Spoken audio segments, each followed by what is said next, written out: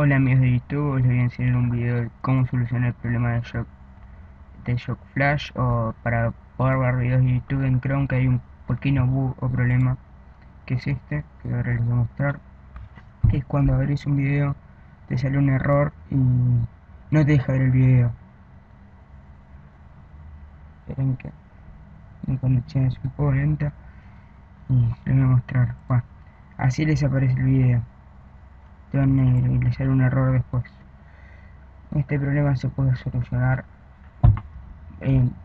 No es común, no es que se traba y no es la instrucción aceptar y se muere. Bueno, yo busqué muchas soluciones y la encontré. La solución que probé y me funcionó es simple y fácil, no es al toque.